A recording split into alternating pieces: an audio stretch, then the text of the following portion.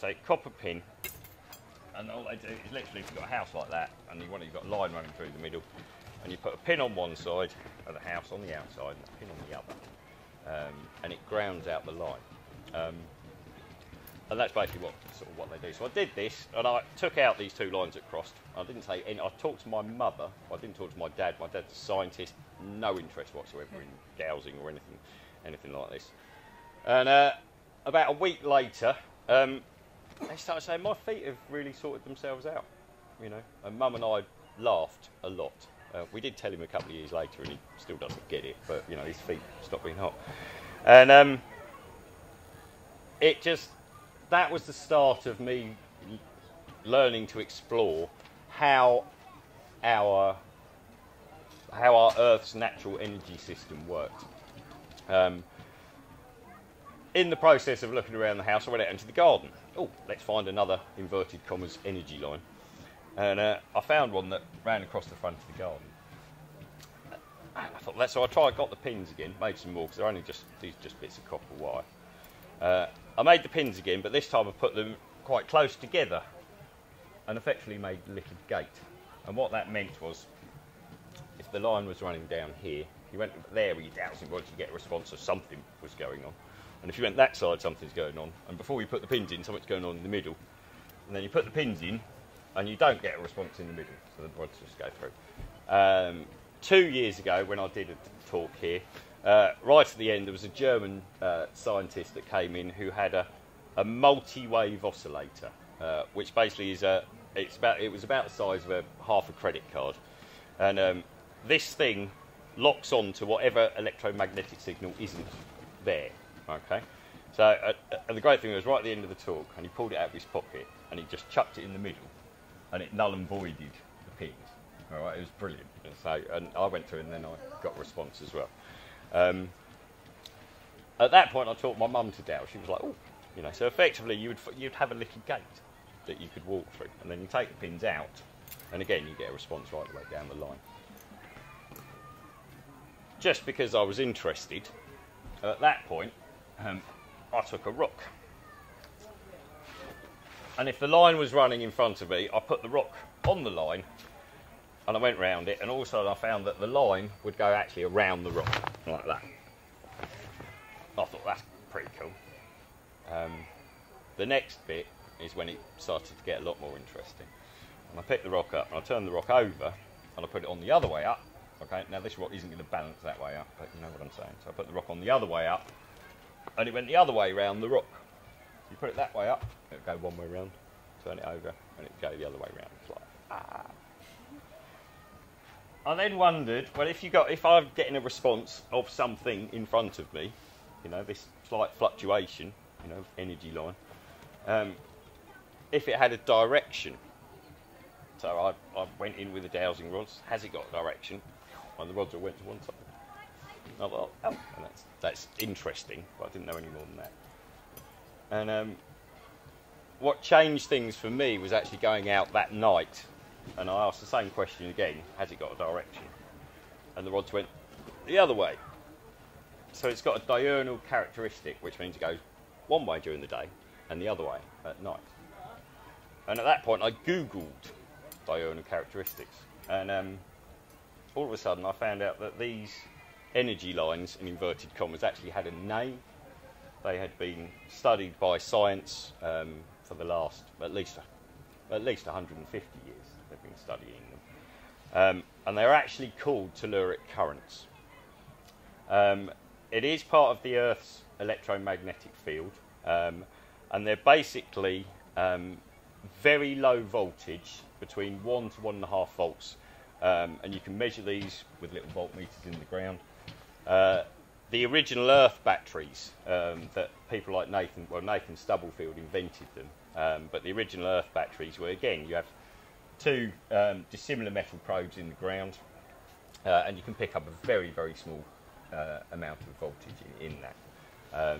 It was actually used to help power the American railroad system first, because all they needed is a tiny little amount of electricity.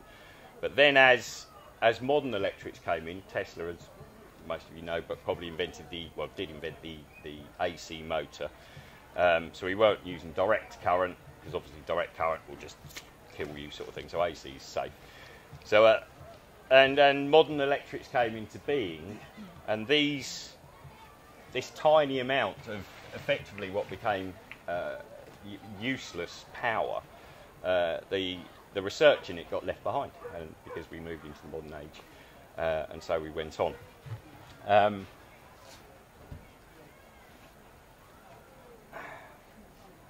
Right.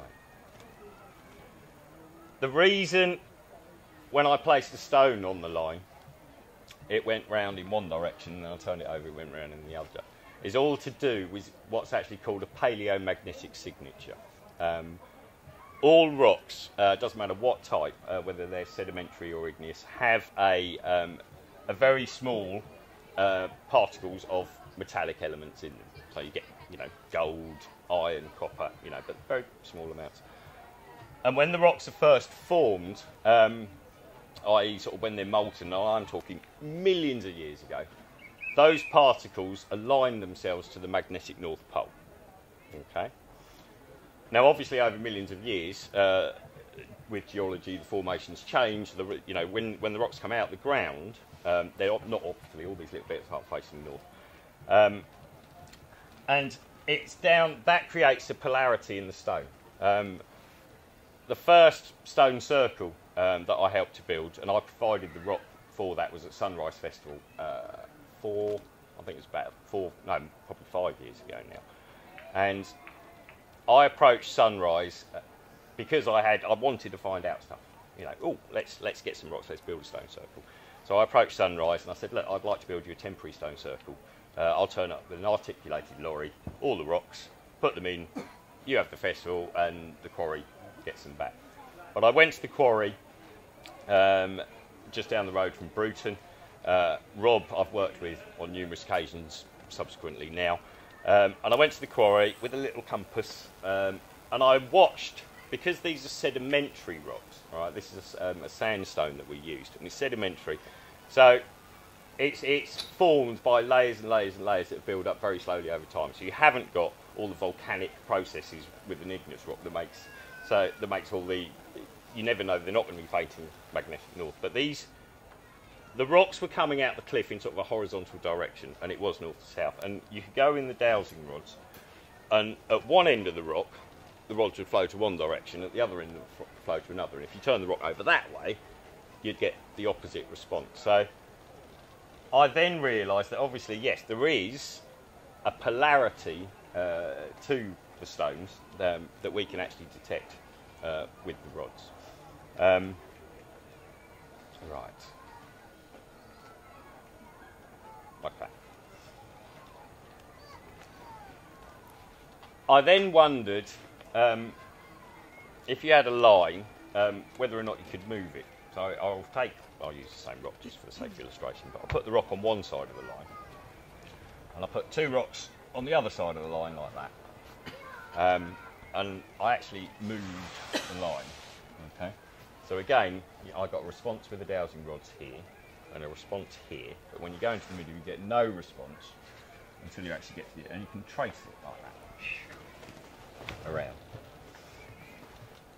The really interesting part is, and I have before, and I will have some things to properly show you in a moment.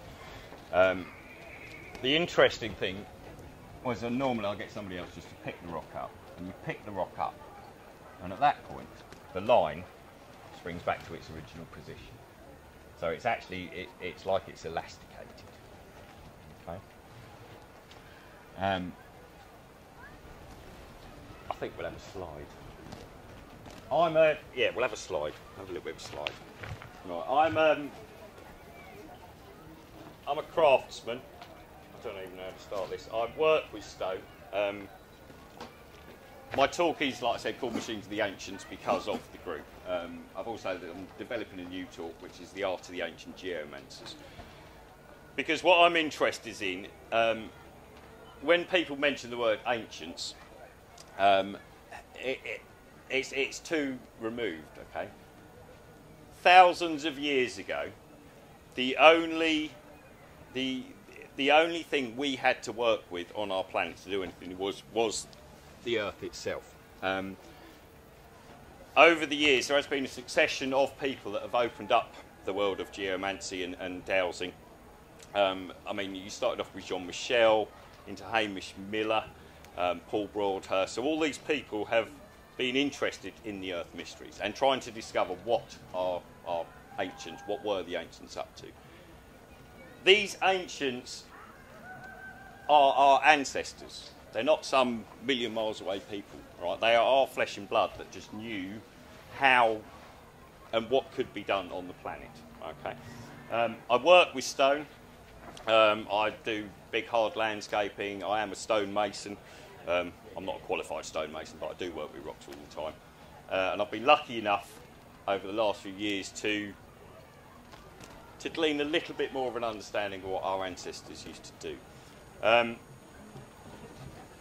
Because I was down in Dartmoor at the time, and I went out onto Dartmoor, and I started looking at, I was getting basically like series of lines as I walk along. So I'd walk along, I'd get a response, and you'd go up and down it, and it was a line, and then I'd walk about another 10 or 15 foot, and there was another line. When you walk down the lines, they would just go on. There was no grid as such that I was picking up, they were just lines. But this, don't forget, is the middle of nowhere. I've been all over to fields, basically all over this country and in Ireland, and again, you just get these series of lines, again 10, 15 foot apart. I was obviously intrigued about this, and I found out that there is a centre line, and on either side, there's two lines either side that are the same. So if the centre line is flowing in one direction, on either side of that line, almost like an eddy, is another very slight variation flowing the other direction. Outside of that is another and another. And in most completely natural untouched places, you seem to get a centre line with 4 on either side, so it's basically a band of 9. Certain places like Mount Edgecombe in Plymouth, there's actually 7, but that's because 2 of them have actually been used already.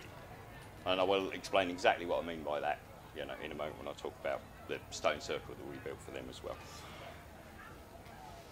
In certain places, and what surprised me is as I was walking across Dartmoor, all of a sudden I found a huge gap. So I was getting a very regular response, you know, response line, response line, response line. And I did walk across miles and miles, you know, and it was generic, just very gently across the whole surface. But in one place, they'd gone, and there was nothing there. And I carried on walking, and eventually what I found, and if you sit up a little bit, you can see, but basically what I found was 4 rocks on the ground, and there was a big rock. As I walked down the hill, there was a rock at the top, and I was walking across here, and there's regular line, regular line, regular line, and then they've got. And I walked down to the bottom of the hill, and I found there was 4 rocks, and all of the lines were basically in between these 4 rocks. Just the other side of those is a stone circle called Yellowmead. It's 3 concentric rings, right there. There's no signpost for it or anything like that. It is marked on an OS map, and I knew it's somewhere around there, you know. But I couldn't find any. I didn't get any response in the middle of the circle at all. So I had all this. The rods when I was going across this bit were literally pinging. They were like that as I went across, and they actually fanned out in a kind of classic shape. They curved back round, but there was nothing in that circle. I couldn't work out why until I actually looked it up, Yellowmead Stone Circle, and I found out it was one of those, like a great many in this country and abroad, because stone circles are found all over the world, that had been restored by very helpful Victorian archaeologists. So a Victorian archaeologist comes along and sees a stone that's fallen over, and he picks up the stone and he puts it upright. And when we see stone circles, even like Avebury, Stonehenge, they've all been rebuilt. Stonehenge has been rebuilt 3 times. You know, it's got a massive great slab of concrete in one of the stones. So at the moment this very helpful Victorian archaeologist has picked a stone up, whatever was done has the elasticity sprung back. If you go to places like Stanton Drew, in one part of Stanton Drew, has anybody been to Stanton Drew? Stone Circle? Probably quite a lot of people. And I haven't actually felt this myself, but a couple of friends of mine have. There's one place where your fingers go numb for some reason. You just walk in there and your fingers go numb. And I've doused Stanton Drew myself, and you have got these sort of wavy sort of energy lines. I'll call them energy lines for the sake of, but they are telluric currents. And they kind of want it, but then they go around a stone. I'll change things around a little bit so you can see. So if there's two stones, there's a line that came in, I followed it, and it went round the stone, it looped around, and then it went off the stone. Now, for the lines, when you're in the field, you get in regular occurrences to all of a sudden find that these lines have been wrapped around rocks. We were doing something to our electromagnetic field thousands of years ago that we have now forgotten how to do. It's as simple as that. And there's a few people dotted.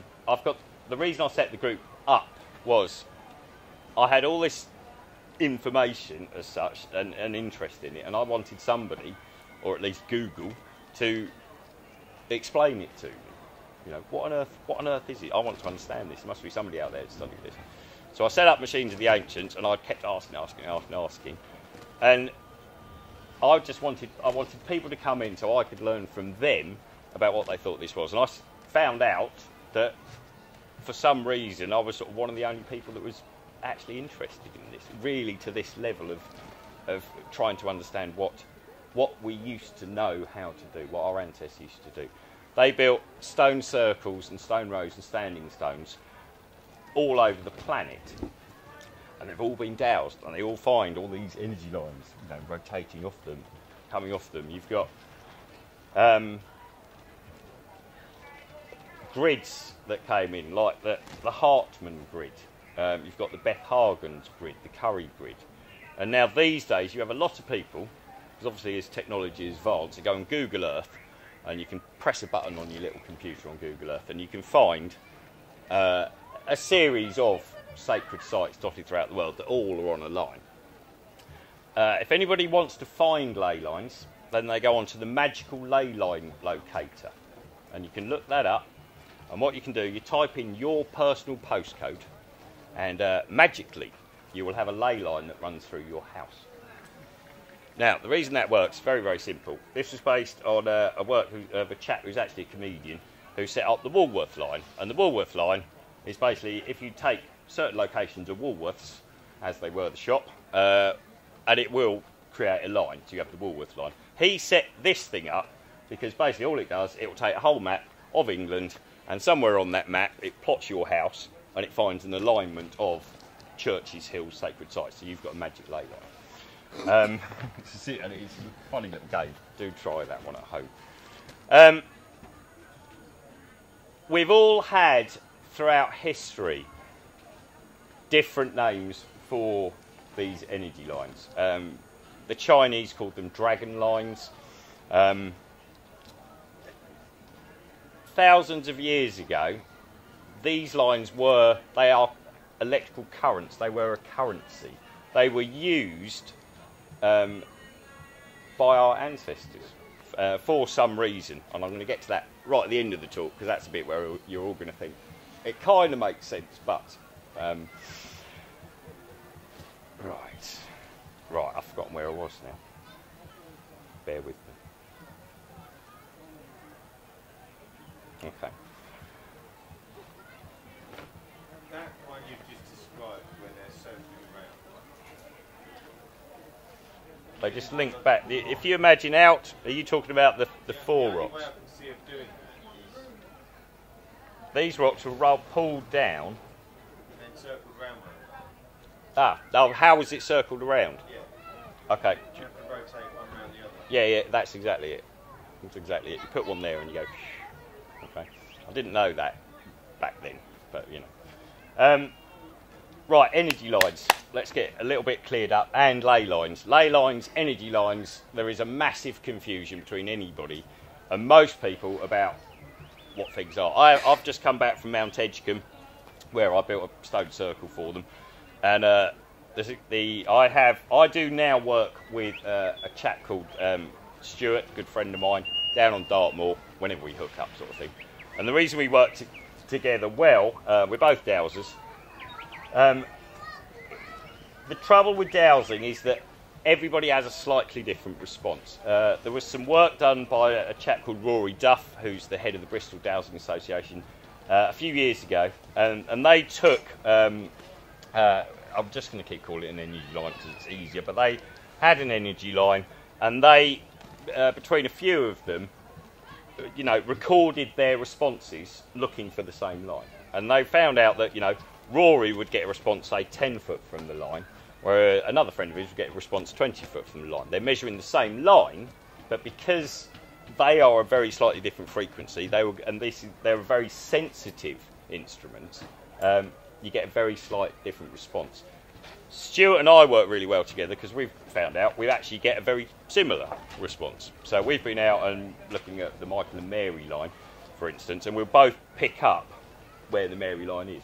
We went round Brent Tor recently with that. So you have what are called ley lines. Down at Mount Edgecombe, I work with Stuart. I also work with the estate manager Nick, who is also a dowser, and they were calling them ley lines.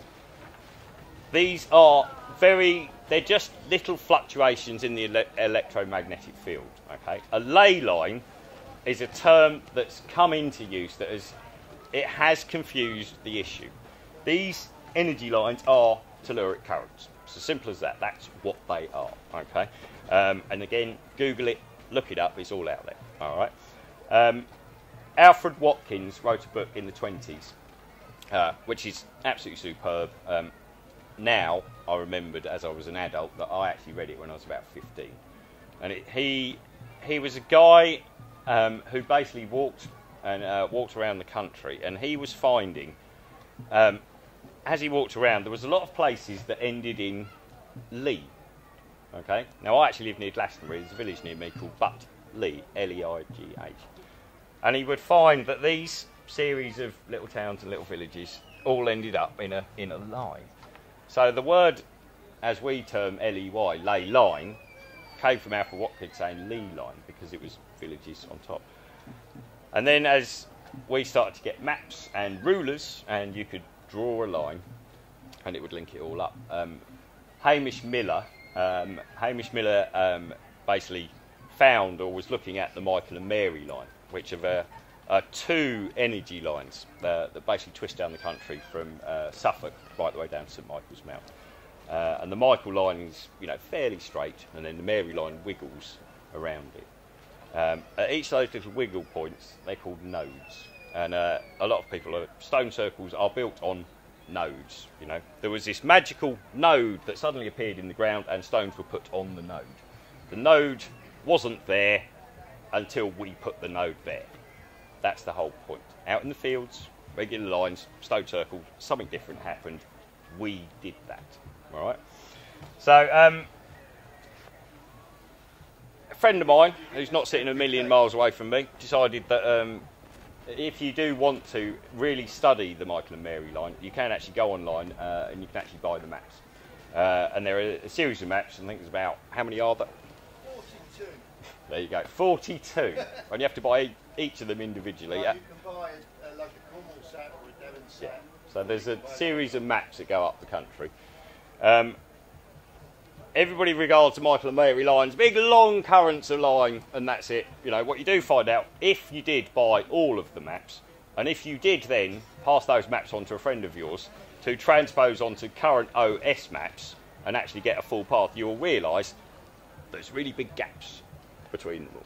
Okay, so they don't actually know that it all does link up, but we regard it as all linking up. I thought that was quite fun. Oh yeah, one little thing about the Mary line, and you'll like this. I did this with Stuart on Brent Tor. We had the line in front of us, okay, and I was sort of up this end, And all I did the same thing with the two rocks, all right? But I did it like that, and I moved the rock over there, so we had that formation, and he was about 50 foot away up there. And I lifted up the rock, and his rods up here, where he was on the line, opened up. So they opened up as I lifted up, and that sprang back. You know, like a guitar string, and it sends down there. And he picked it up, so he was there with the line, and then as my wave came past him, his rods went, opened up and closed again. So, in a possible sense, it would be possible to send, well, you could send a Morse code. You could send a Morse code down this line to somebody else. And that's quite interesting for a start. You've got to admit. Say yes. Yeah. Yes. Excellent. Yeah. Right. I think the best thing to do now is to show you what I mean. Because we have been coming to the Green Gathering for quite a few years, and we were obviously all in the same spot year after year. The tent changes a little bit, but generally these lines that you pick up flow from east to west, and I know because I've been here on I think 5 occasions now, just for Green Gathering, but I know for a fact where they are basically, you know. And there's other dowsers that have been here that, you know, yeah, there are these energy lines. There's one that flows just the other side of the tent, flowing in this direction. It now goes through the arch. You know, the arch into the fairy glade. Okay, the first time that was built, the line was running slightly to one side of it. So in the same way I did with this, I just sort of took 2 rocks and I nudged it over, so it actually ran through the middle, that was really nice. And then over the years, I've actually, now I knew where it is, I shifted the arch over, so the arch always sits right in the middle of one.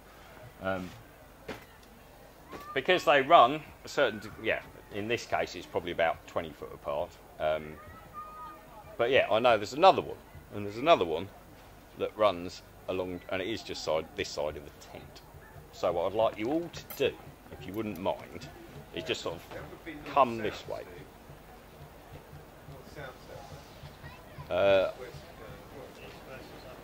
Okay, whichever way is, look, I say generally, and that's true, that's a good point actually. Generally they do, but due to the formation, the geology that's under our feet, the depth of the soil, where the trees are, they do wave, okay? So they're not a straight line.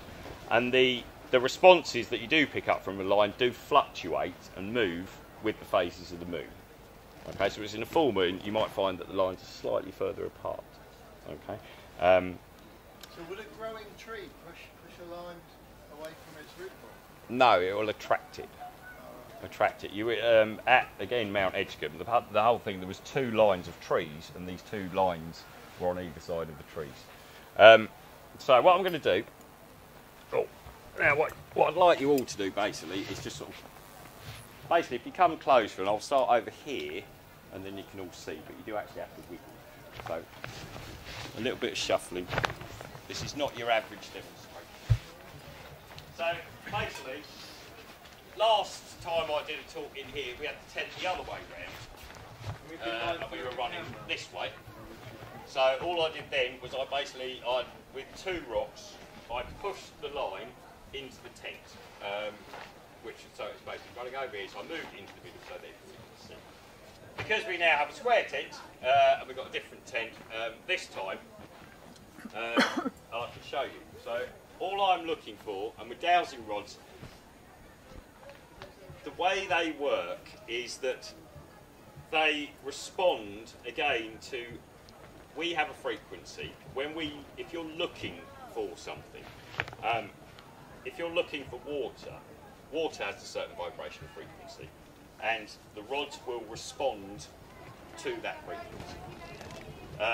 The dowsing has been used for thousands of years, up until, well, they still use it, even the water boards still use dowsing rods. The American Army use dowsing rods for lots of oil companies, again, use dowsing rods. The Cornish miners defined the mineral seams. Used to take the original dowsing rods before the copper ones that we use these days, was a forked stick. So they get a forked stick, traditionally hazel, with a little bowl on the end. Into that bowl, they would put everything apart from what they were looking for. So if they're looking for gold, they would put in tin, iron, put that into the bowl, and the rod would flip when they looked for gold. So I'm looking for telluric currents, and as I walk along, okay, I get a response from the rods when I get to here. And if I carry on, and I get a response from rods to here, and I can go all the way out down this line, all the way out the tent, and I get a response from the middle. To start things off, just to show you that you can move the lines, you can all go and sit down again now. So you have a line running across. I came in now really carefully at the beginning, placed this rock. I've just realised that my sparkly toes are now on the camera, which potential be, so we'll love that bit. So I placed that rock on one side of the line, and I've got another rock here, and I'm just going to shuffle it down. Now when I built the stone circle at Fairy Fest about a month ago, because it was a full-size stone circle, to move the rocks around, again it was the estate manager driving the tractor, dragging and literally, rather than picking rocks up and putting them in the ground, to make it a little bit easier, and he was brilliant. We had 16 stones to put in, and I had to drag them on the back of the tractor to actually drag them around to create what we did there as well.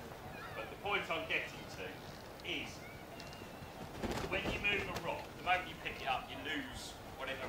It's like cat's cradle, right? Everybody know cat's cradle? Yeah. Right. If you drop a finger, you're going to lose the pattern. So in the process of this chap dragging rocks around, at one point the rock bounced off the ground, and we all went around with gouges once again, and you can see it's gone back to its original form. So we'll be really careful you have to drag the stone around. I had a little crew that came with me to help me build that, because we only had a few days. It was 10 of us that went down to do it. And a couple of friends of mine that had never dowsed before, I explained the basics, what to look for, and they would find a response. They would get a response on there with the dowsing rods, you know, and they'd be all excited. Oh, we've got a response, I know what I'm looking for. Then what I would do, as I would start to create and to build the circles, all of a sudden, and they didn't understand exactly what was going on, what I was doing, but all of a sudden they wouldn't get a response. They'd find it somewhere else, and they're like, you know, whatever you are doing something. You are actually doing this. Like, something is happening. So the line is running down here. What I'm going to do is I'm going to move this paper slightly. Right. And all I'm going to do is very carefully is to push the rock in. So as I push, and we'll find out what happens in a minute. And I'm going to take it to there to start with, just because it's nice and easy, and I don't have to push it that far. So we had a line that was running down the side of the tent. You all watched how my rods gave a response. And again, I've still got a line running, maybe. But then, if I step over here, and I go, and I'm looking for the same line, and it's not there. But if I walk down, all of a sudden it's here. So I'm now, there was the line here, and now it's over here. So I'm now getting a response here. If I step round to the front, I'm getting a response here. So the line has gone around the rock in a little sort of, effectively like a little L shape. So where it was running over there, is now looping around the rock and going over to here. Callum, if you wouldn't mind doing me a little favour. Yeah. Okay? So let me just, if you'd like in moments, just to pick that rock up in a moment. Okay, so at the moment I've got a response here. I walk away, there isn't. Come back, it's here. So the line is following here. Now all I'm going to do, I've got no response from, oh, sorry about that. I've got no response from the rods again until I reach over to this position. All I'm going to do, I'm just going to stand here, and Callum, if you wouldn't mind picking the rock up, just rock. And the line comes back. So what we're going to do is start that little process again. Thank you, Callum. Round of applause for Callum. Right. Right, so all I'm going to do, I'm going to take the line. Have you all seen and got what we've said so far? Yeah. Okay, that's near enough. Right. How far does it affect the line before it then goes back on? Sorry? How far, when you move the line like that, how then does it get back It on will- track? 10 feet, 10 miles. It will, like a guitar string, it will the whole thing, the whole planet is like our energetic system it wants to keep it even. So if something is slightly out, it will naturally just pull it back in. So if I left it like that, by the end of the tent, it probably would have pulled itself back together. Because the other lines next to it again would have moved in. So why did that end of the line don't leg? It went around. Well, let me show you again. Because you had a rock anchoring that end. Yeah. The whole point is the line is anchored by this rock. This rock is the anchoring rock. It keeps the line, so I know that the line is here. Okay. If I move that rock out the way, and I just took one rock and I pulled one rock across the line, it would end up in a really long, curvy shape. Okay. So all I'm going to do is I'm going to take the line that's in here, and again, I'll walk through this way to see. Right, but the line that's in here, that's running down this side, okay, I move the rock, and all I do is push it along the ground, and we're going to go to the middle, and then I'll show you something else.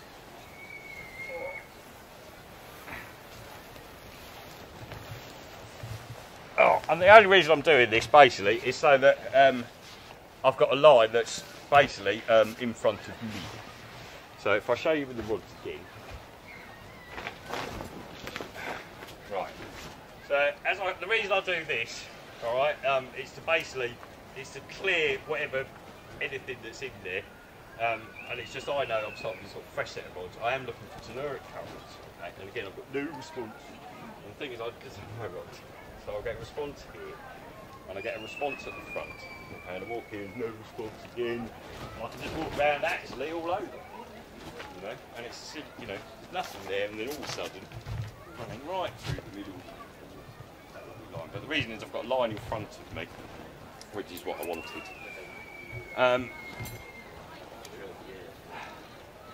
Over the years, energy lines have been represented for thousands and thousands of years with snakes, serpents, dragons, and there has always been two polarities, you know, whether it be a positive or a negative, but there's always two polarities. In the same way that we have two polarities, we have a positive and negative, and it's about, for us as humans in this day, it's about balancing those. You know, we've all got good bits, bad bits, and it's about balancing that and creating that sense of centre in yourself. In the slideshow, which, because I'm not going to use the slides anymore, just unless you want to have a good look through at the end, because they are a brilliant selection of slides, but in the slideshow, I've got about 15, 20 odd representations from thousands of years ago, some of them, of coiled and twisting serpents. When we went down to Fairy Fest, I went down there with, yes, the intention of building a stone circle. And I knew, and again I'm going to go back to the floor, because I can draw easily on the floor and you can hopefully make it more sense. But there was, and I'm going to call them, Nick, the estate manager, said, yes, there's two ley lines running around. We all now know what the difference is between the two. What we had was, and Stuart, again the chap that I work with, went around, and there is a Bronze Age burial mound that's on the site, and Stuart said, yeah, there's an energy line that it coils, you know, around the burial mound, and he told me about one of the lines. What he didn't do is tell me about the other one. So he didn't tell me about that. He drew me a map but didn't put the other one in. After I'd then gone and had a little look, and I found out there was another one running on the other side, and then I phoned him up and I said, "You didn't tell me about that." He said, "Yeah, of course I didn't. I didn't tell you about that because then we would both know that we'd both found the same thing." And independently, Nick, the estate manager, he had then said, "Yes, there's these two ley lines that were running through the park." So what we did, the first thing was they were running on basically either side of the tree line. So the first thing we did was, because it was about a good sort of 60 odd foot apart, was to actually pull them down into the middle. So we actually had them then running, they're running about 20 foot apart to start with. Our energetic system, with its twin polarities, is quite often represented by a Merkaba, which is basically two pyramids, one of them inverted, that are linked together, and they counter-rotate. So one spins one way, one spins the other way. With a man, they spin in one direction, and with a woman, they spin in the other direction.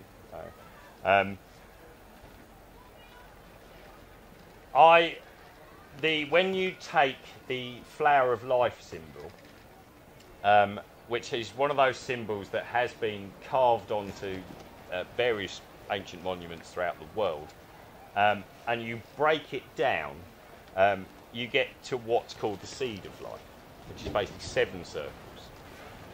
If you then turn those 7 circles into a 3-dimensional solid, you then get the Merkaba shape. So that's why we use a Mercury and use a Merkaba. What's it called, Steve? Sorry? What, It's called a Merkaba. Sorry? Star tetrahedron. Or a star tetrahedron. To call it by its proper name, thank you, Nolan, at the back. But yeah, star tetrahedron. What I'm trying to find out is, we used to do things with these lines. We used to bring them together. We used to somehow do something with the natural electromagnetic field that we live on. I want to find out what. I want to find out what we used to do. So we had the 2 lines. I brought them together. The first 2 stones, the line, actually I can use these to illustrate with. Right, we had 2 stones on one side.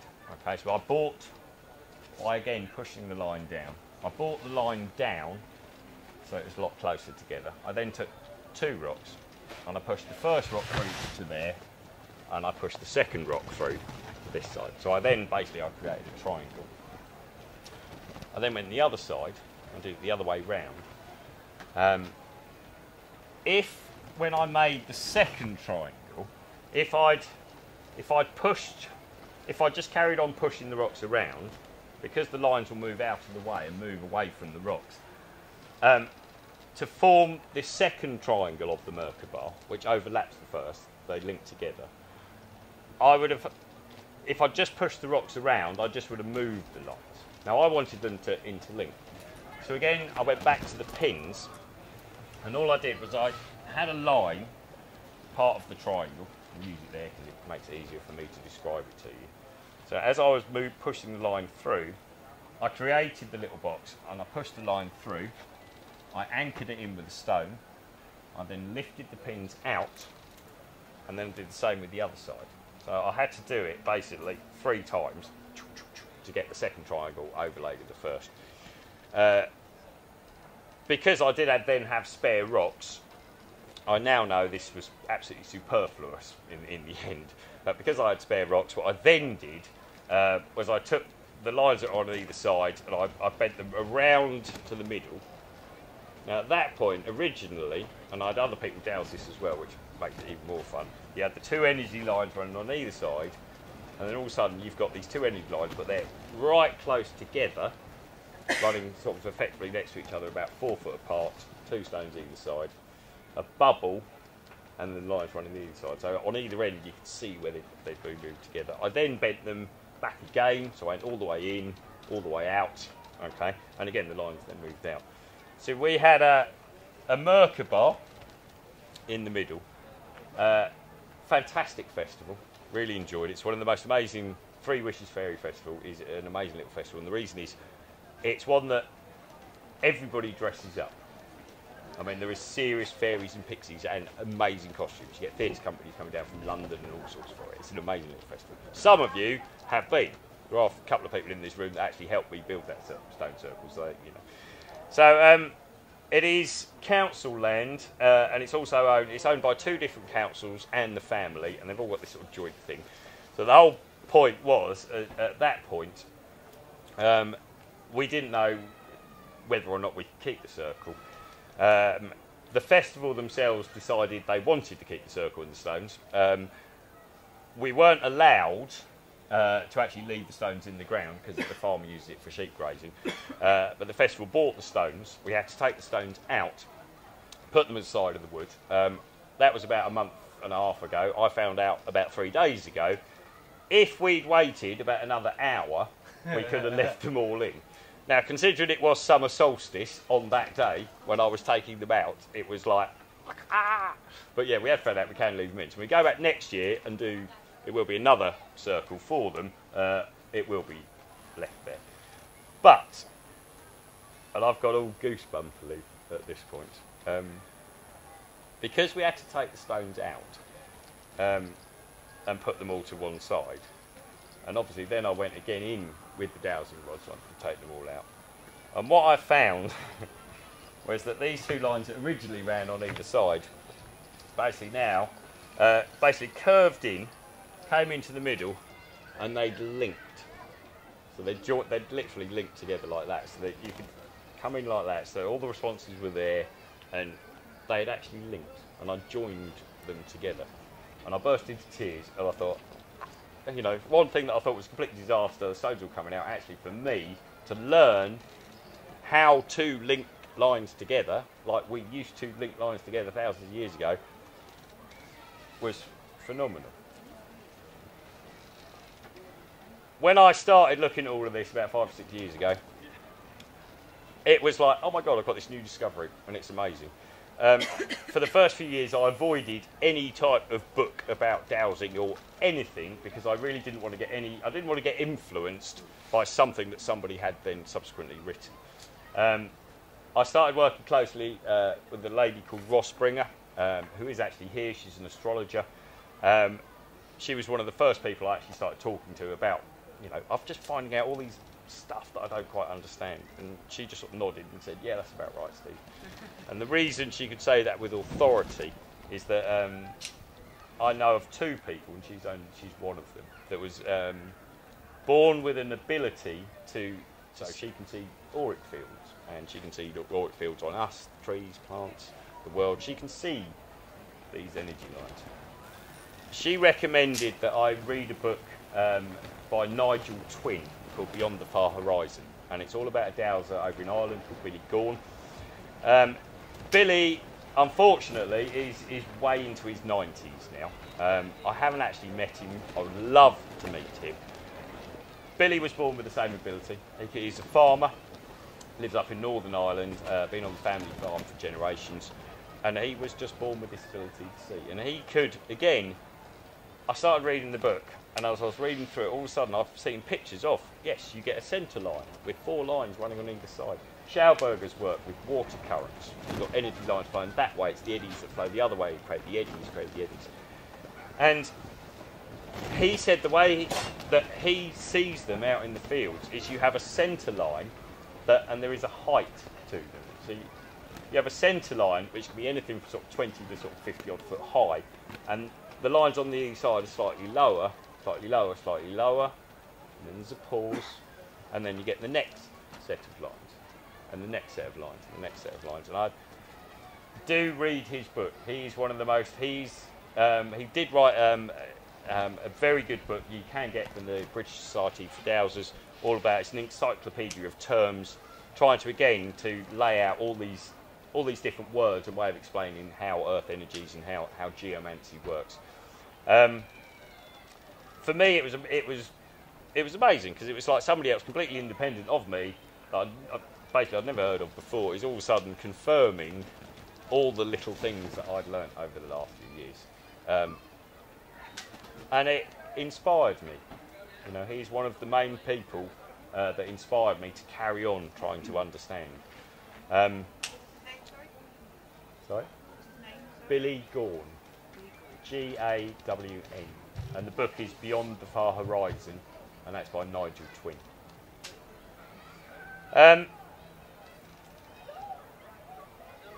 These energy lines have been used for thousands of years, but all of a sudden now in our modern society there's no information, there's no knowledge about how they worked and what we used to do. It's not taught anywhere, you know, and in the process of looking, and again with the slideshow, all the different images of how energy lines have been represented.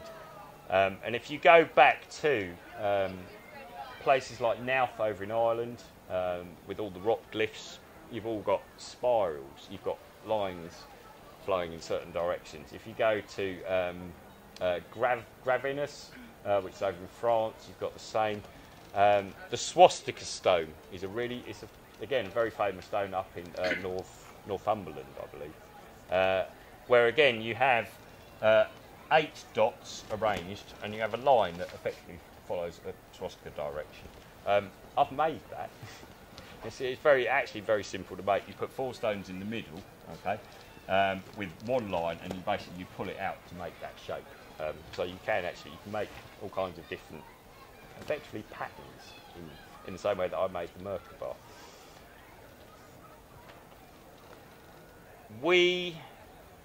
When I first started this, because I do come from a scientific background, both my parents are scientists, or were scientists, they've retired now. I was approaching it in the sense of I had all these series of experiments that I wanted to do. You know, what would happen if you used, actually one of the, and I still haven't done this yet, but years ago the first thing that I was really intrigued about was what happens when you use different rocks. You know, if you put a different rock on the line, you know, will the line move a little bit more than, say, would a limestone make a line move more than a granite piece of rock? I still haven't actually explored that. You know, it's taken me 5 or 6 years to get to this point. But for the first few years, I kept trying different things. There is a wonderful little demonstration. I might even do it this afternoon if I've got time, and I'll just leave it out there. I did this a few years ago here as well.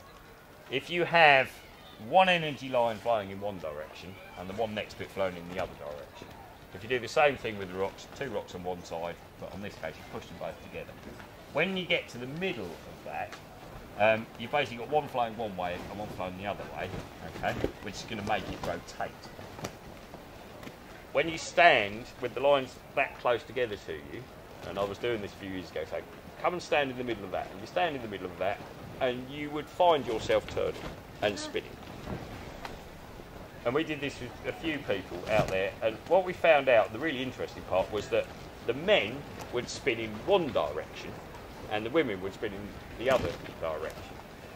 So I had all these little series of experiments that I was doing whenever I could get access to a little bit of field to do something with. I did, and I was offered down in Dartmoor a field, or it's actually 3 fields together, that a friend of mine had. She said, "Look, you can do whatever you like."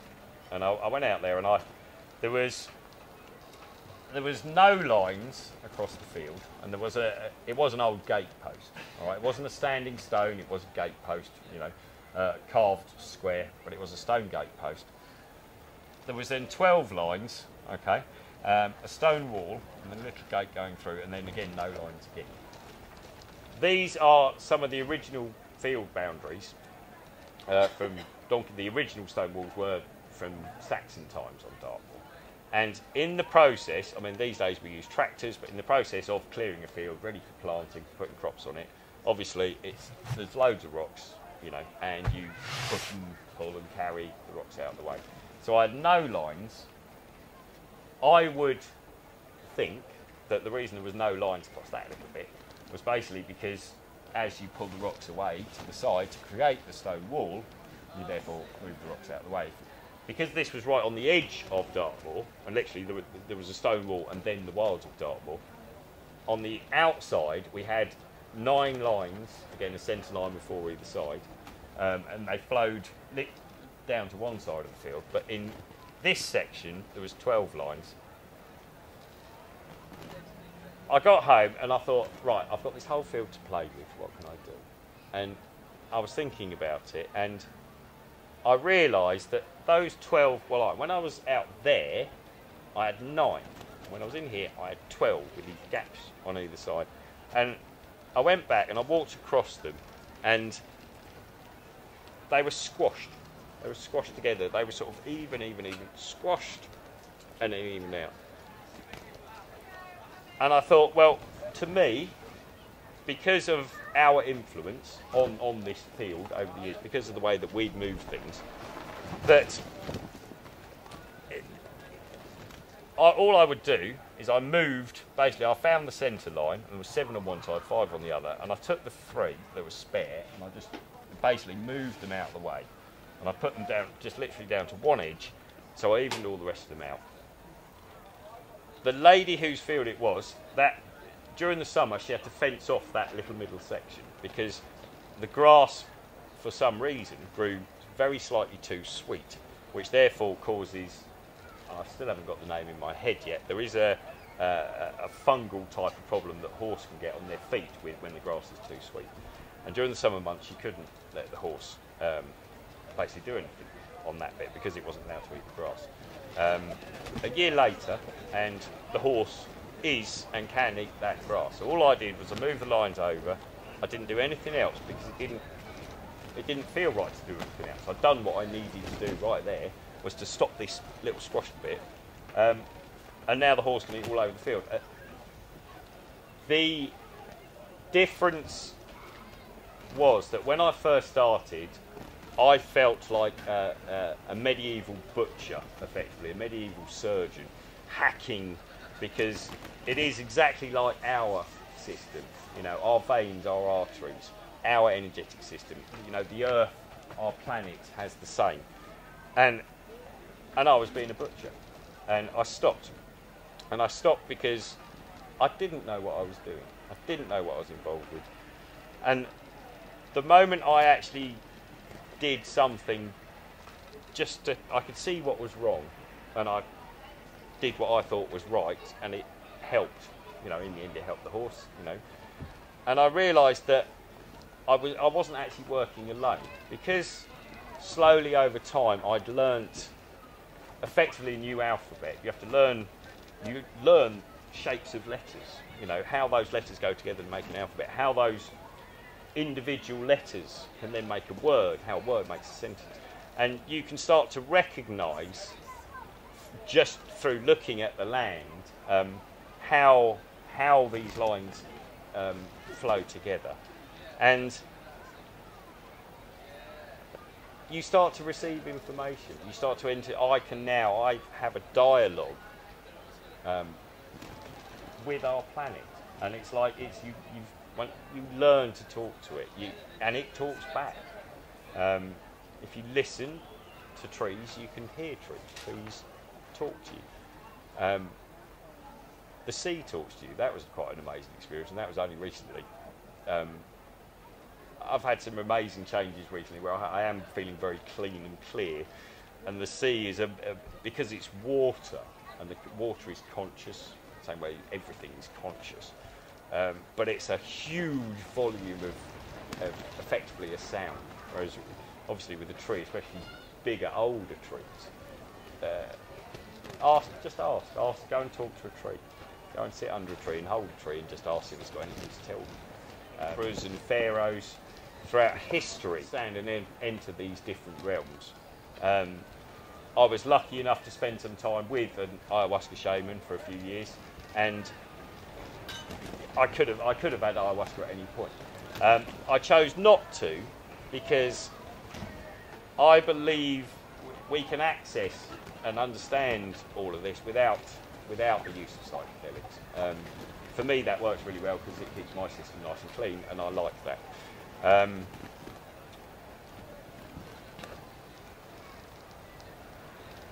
Any questions? Yeah, I went to stay with some friends in France and they had to rods and they said someone left them behind and I said, oh, I'll have to go and they were doing this. Oh, they didn't work for us and why is that? Well, they did work for one person, they didn't work for another, or you're getting lots and lots of responses all over. If anybody picks up a set of dowsing rods and you walk around with a set of dowsing rods, just thinking, am I holding a set of dowsing rods? Those rods they're not minerals in the ground, energy lines. If you're looking for water and you specify you're looking for water, you will find water. If you're looking for something else, you'll find something else. An ex-girlfriend of mine, when I taught her to dowse, we were in a field near Glastonbury, and I found that she said, "Oh, Steve, I'm getting a response to something here." And then I found out she was looking for gold, and I just thought that was really there's a reason she's an ex-girlfriend. But yeah, she rolled some gold down there. If you do go out and you want to find things, you're out in the field. If you want to try and find different things, if you are looking for, say, if you do choose gold, for instance, if you want to find out how deep it is, you can use what's called Bishop's rule. And Bishop's rule, again, was developed. I'm not going to name who developed it because I can't quite remember, but it was developed by, and it's used now by the British Society for Dowsers. And again, Google it, Bishop's rule. And it's basically where if you want to find out, say, the height of an energy line or the depth of water, they're basically, you've got a response where the water is, and you take paces to either one side or the other. So if you take 6 paces, it's 6 metres down if you're looking for water. So again, basically we did this and we found out about 3 metres down, supposedly, yeah, there'll be a lump of gold under that spot. And at some point, because it's my friend's field, I will go and dig it up and have a look. Does that? Well, yeah, I was just wondering why it didn't work for them, that's all. Was it because they didn't have in their mind that they were looking for something? I think so. And I think some people, there is a sensitivity. Minds, it would have worked. Yeah, and I think everybody can dowse, but I think you've got to practice it. Really. I didn't practice it, I just picked up. Yeah. I know, it's amazing because you go, It like was really I explained about my 2 friends that never dowsed before in their life, they've got these responses, and then I moved a rock and they haven't got responses. So whatever I'm doing, they then knew something you are doing something. So there is a way to. I think you've got to believe it's going to work for it to work on it. If you're blocking it, mentally it's not. Yeah, I didn't believe or not believe. Yeah. Well, you're open to I it. don't, but some people can. There are people that can dowse with their hands. Yeah. You know, my partner is a very sensitive. She has always been a very sensitive woman, and she can actually feel energy lines with her hands. Her body can feel them. She can walk into them. Just outside Glastonbury, on the way to Pilton, where Glastonbury Festival is, we were walking down the road, just the other side, and all of a sudden there is, as you walk down the road, it's like a river that you can feel. And we walked into it. I just wandered through, but she was like, "Bloody hell, can you feel that?" And then as I concentrated a little bit more, you can feel it, and it's like this 8-10 foot wide of energy, which actually does lead me on to something that has just intrigued me recently. It was the fact that, again, a few months ago I was living just out, well, I've moved since, but I was living just outside Glastonbury, and I'd always assumed at that point that these energy lines, when you're out in the open field and things, were everywhere, you know, because out in the big wide spaces, because we were just outside the town, I couldn't find anything. I went right away around the house, right around the little local fields around me, and I still couldn't find anything. So I've now realised they're not everywhere. Okay, and if they're not somewhere, then due to some intervention, and it might have been from thousands of years ago, right up to the present day, they have actually been moved.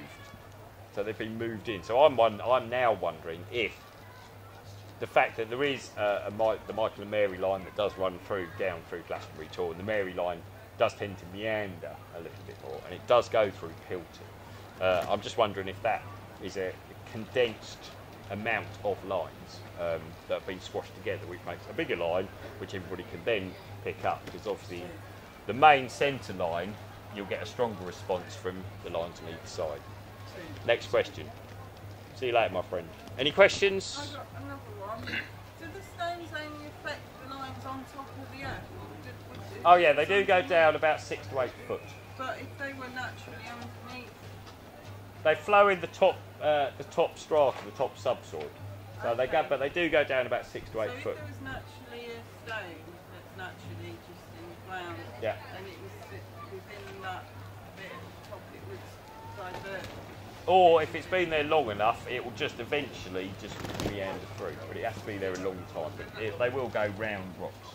But the thing is, they get right. If you imagine that you've got a rock, and it will get right up to it, and very small little fluctuations. Yes, sir. I've got 2 questions actually. Right.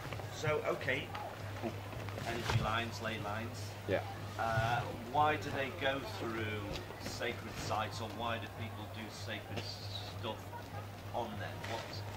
What is the influence of them? Because sacred sites, especially the stone circle, is about, I think it's almost as high as about 90% of stone circles that have been built in the UK have been built on what's called a blind spring. So it's where the water is basically, the water will flow under the rocks, and you get a blind spring where it will actually come up. When people are looking to drill wells, okay, they're looking for the blind spring because that keeps the well filled up. I don't know why stone circles were placed on blind springs, but they generally were. And again, this is just what I believe. I believe that in the same way that back at Stanton Druid I mentioned a line can be coiled around a rock, and it went onto another rock and be coiled around the rock. I was out a few months ago over in Ireland, a place called Tamooney Hills, and again, Tamooney Hills was amazing. It's a massive site. It hasn't been archaeologically explored because it's over a huge area. I was told about it to go and have a look. It's completely untouched, and what I found there, and again, was basically where we had a line that came up to a stone. It coiled up and up and up and up on the stone, and then it stopped. And the stone next to it had again the same thing, but the line was going the other way round. So it came in on this side, but the other one came in on that. Look at that. If you look at the rollright stones, and you look at the original work of Dennis Wheatley, his daughter Maria is now carrying on his work. When he was studying the rollright stones, again they would find coils of energy, bands going up the rocks. We operate our natural frequency that we as humans vibrate at through meditation, through again TV. We can alter our electromagnetic vibration, so you can go from sort of alpha to beta, theta, and you can raise your frequency. So you can effectively speed yourself up a little bit. If you have a modern electrical circuit, if you take a wire and you make a coil, you will increase. That's exactly how capacitors work, to bump up voltages. You make a coil, you wrap it up. So we have this energetic field. There is the Schumann resonances, this is the Earth's vibration. So it starts about 7.82.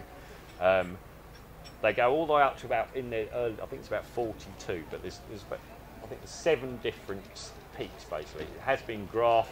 If you look up the US Geological Society, they've actually got graphs of these Schumann resonances and the wave they create over a 24-hour period. When you increase your electromagnetic field and you take yourself up into the higher vibrations, up into the theta waves, you can expand your consciousness, and you can then move into other dimensions and higher places of being. If you take that one stage further, you can astrally project right the way out into the universe. So why, thousands of years ago, did we take energy lines and coil them around rocks and coil them back down rocks? we did this for some reason. We didn't have the modern power requirements of today. So in exactly the same way that a simple electric circuit works, that we all use all the time, I think that we were using these machines to expand our consciousness as a collective. So people could walk into that ceremonial sacred space, and again overlaying that with the use of drumming and chanting could actually easily access those higher realms of consciousness. To take things onto another level, throughout thousands of years in all of our historic literature, there has always been images that we see of angels and dragons and fairies, and we have gods that live in the sky, and they're all depicted with wings. If I was a medieval illustrator and somebody was explaining to me a legend about people that could fly, and horses that could fly and fairies that could fly, I wouldn't be able to comprehend them in my head as real, and I would draw wings on them. Because of work of the people like Billy Gorn in helping to understand the three-dimensional sense of these lines, that they're coming out of the Earth. We have the Earth's magnetic field. There is, we think, an iron molten ball in the middle of our planet that creates our magnetic field. And as the planet spins, it sends that magnetic field out of the Earth. The picture we all have in our minds is of, basically, that we can all remember from school, is where you've got the planet, and just like you put a bar magnet on, you've got lines that go all the way up, down, and all the way up the bottom. We all remember that. And again, if you go to the US Geological Society, the overall picture over the whole planet, and you've got to imagine this is like right the way around the planet, is huge, but when you take that down to a smaller scale, and again they've got maps of this, when you measure the magnetic field that's coming out, it does tend to form itself into a grid-like pattern. So it does depend on the geological features. But so there is this magnetic field that's coming out of the planet, so it's coming up effectively from where we are here. Because our planet is water-based and we're spinning around this vacuum at thousands of miles an hour, that does create around our entire atmosphere an electrostatic field. Okay, so the electrostatic field up there wants to get here. It wants to ground itself out, which is why we have thunder, it's why we have lightning, because it's grounding itself out, which is pushing down. So the magnetic field is going out and the electrostatic field is coming in. It may be that through the process of creating these machines and creating these basically power stations as such, that if enough coils are used around all of the rocks and they are all linked together in a certain way, that may have an influence, because the magnetic field, I can influence the magnetic field. I can move lines around, so I can influence that magnetic field coming out. That may have an influence on the electrostatic field coming down, in which case the magnetic field is pushing up. So it may be that things can then, yes, start to levitate, start to float, start to fly, like all the old illustrations used to show us. From what you're describing, it sounds a bit like, the coils of copper in an electromagnetic motor, and that creates movement. Exactly. So one influences the other. I have got a couple of minutes left, so first thing I'd like to say is thank you ever so much for listening. The second thing, and this kind of changed my perception on how we actually live as a society these days. In all the ancient texts, the ancient glyphs, when earth energies are represented, and again it's by coiled serpents, kundalini, yin yang. And I was looking up at the caduceus symbol, which is basically a rod with two coiled serpents going up either side. And you can see this in all relief. The thing that really struck me when I typed in caduceuses, and I was looking at caduceus, all of a sudden a bishop's crozier came up. And over the thousands of years, at some point in our history, for every single member of the Christian church, all the bishops, to have these croziers that are these caduceuses with these twin coiled serpents going up them. At some point, the church took control over these power lines effectively, and the knowledge was lost. I am not a conspiracy theorist. I don't do that at all. I try to represent what I find out, and I found that out recently, a few months ago. And so this knowledge is out there. You know, it is out there, but it has been taken away from us for some reason.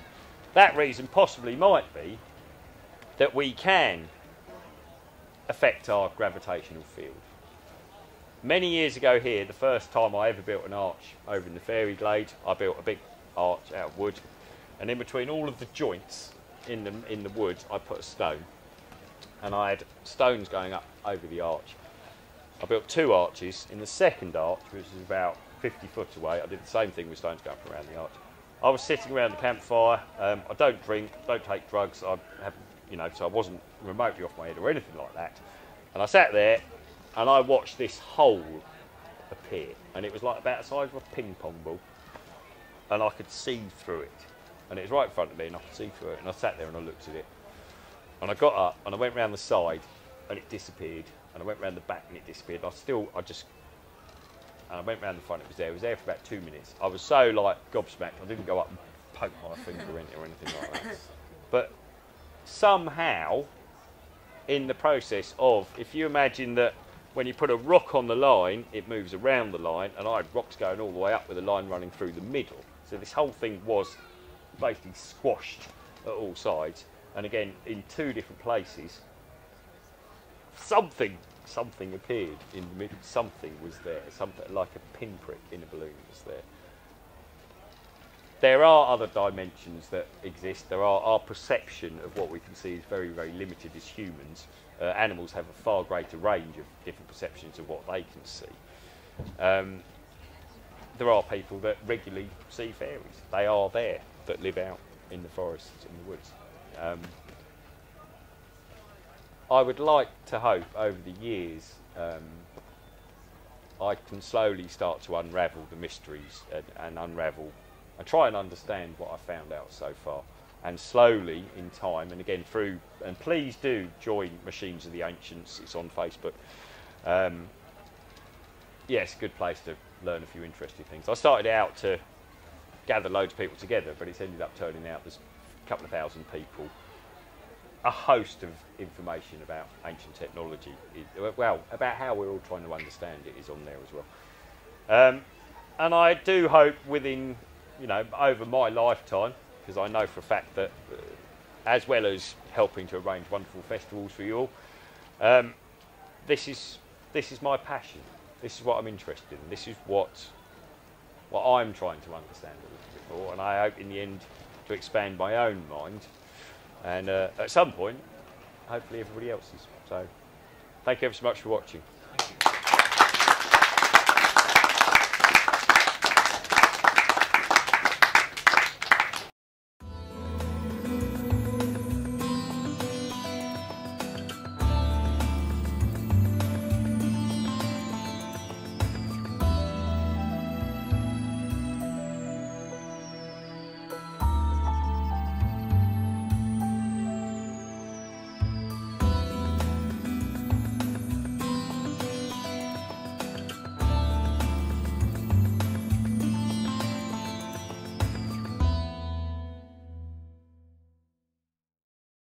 The reason when I placed the stone on the line, it went round in one direction, and then I turned it over, it went round in the other, is all to do with what's actually called a paleomagnetic signature. All rocks, doesn't matter what type, whether they're sedimentary or igneous, have a are very small particles of metallic elements in them. So you get, you know, gold, iron, copper, you know, but very small amounts. And when the rocks are first formed, i.e. sort of when they're molten, I'm talking millions of years ago, those particles align themselves to the magnetic North Pole. Okay. Now, obviously, over millions of years, with geology, the formations change. You know, when the rocks come out of the ground, they're not optically, all these little bits aren't facing north. And it's down, that creates a polarity in the stone. The first stone circle that I helped to build, and I provided the rock for that, was at Sunrise Festival I think it was probably 5 years ago now. And I approached Sunrise because I wanted to find out stuff. You know, oh, let's get some rocks, let's build a stone circle. So I approached Sunrise and I said, look, I'd like to build you a temporary stone circle. I'll turn up with an articulated lorry, all the rocks, put them in, you have the festival, and the quarry gets them back. But I went to the quarry just down the road from Bruton. Rob, I've worked with on numerous occasions subsequently now. And I went to the quarry with a little compass, and I watched, because these are sedimentary rocks, right? This is a sandstone that we used, and it's sedimentary.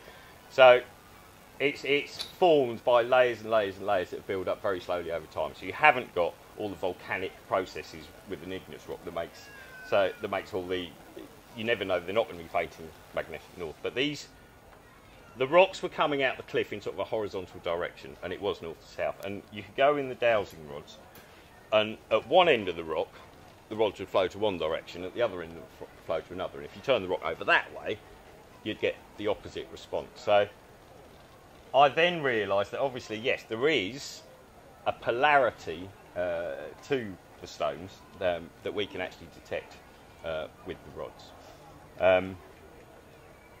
Right. Okay.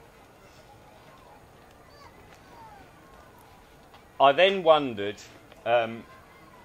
if you had a line, whether or not you could move it. So I'll use the same rock just for the sake of illustration, but I'll put the rock on one side of the line, and I'll put two rocks on the other side of the line like that. And I actually moved the line. Okay. So again, I got a response with the dowsing rods here, and a response here, but when you go into the middle you get no response until you actually get to it, and you can trace it like that around. The really interesting part is, and I have before, and I will have some things to properly show you in a moment. The interesting thing was that normally I'll get somebody else just to pick the rock up, and you pick the rock up, and at that point the line springs back to its original position. So it's actually, it's like it's elasticated. Okay. I think we'll have a slide. Yeah, we'll have a slide. Have a little bit of a slide.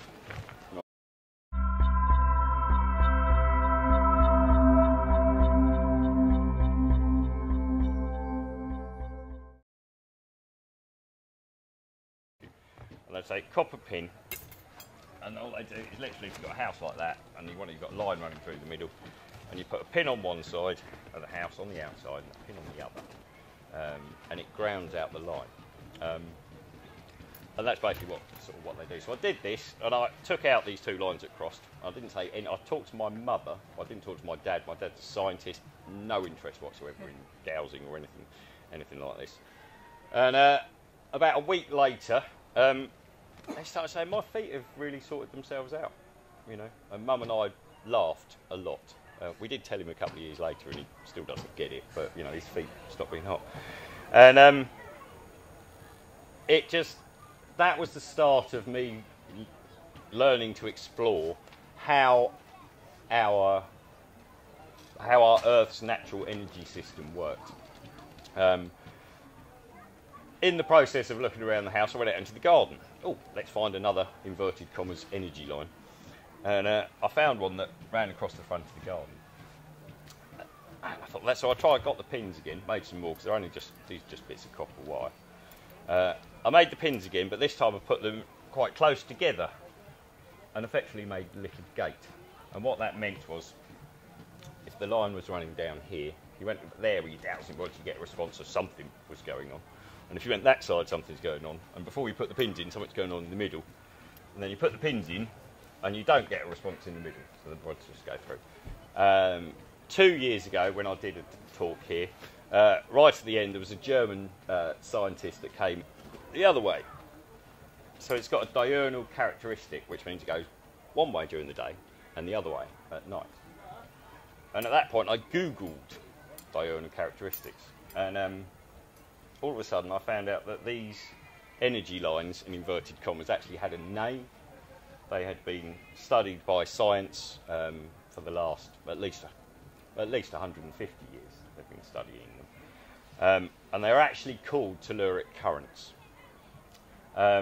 It is part of the Earth's electromagnetic field, and they're basically very low voltage, between 1 to 1.5 volts, and you can measure these with little voltmeters in the ground. The original Earth batteries that people like Nathan Stubblefield invented them, but the original Earth batteries were, again, you have two dissimilar metal probes in the ground, and you can pick up a very, very small amount of voltage in that. It was actually used to help power the American railroad system first, because all they needed is a tiny little amount of electricity. But then as modern electrics came in, Tesla, as most of you know, but probably did invent the AC motor. So we weren't using direct current, because obviously direct current will just kill you, sort of thing. So AC is safe.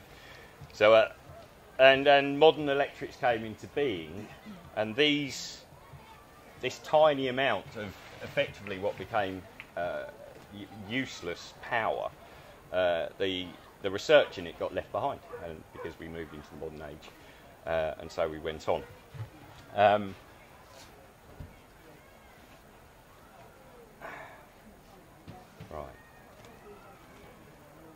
Who had a multi-wave oscillator, which basically is it was about the size of half a credit card, and this thing locks on to whatever electromagnetic signal isn't there. Okay, so the great thing was, right at the end of the talk, and he pulled it out of his pocket and he just chucked it in the middle, and it null and voided the pins. All right, it was brilliant. And I went through, and then I got a response as well.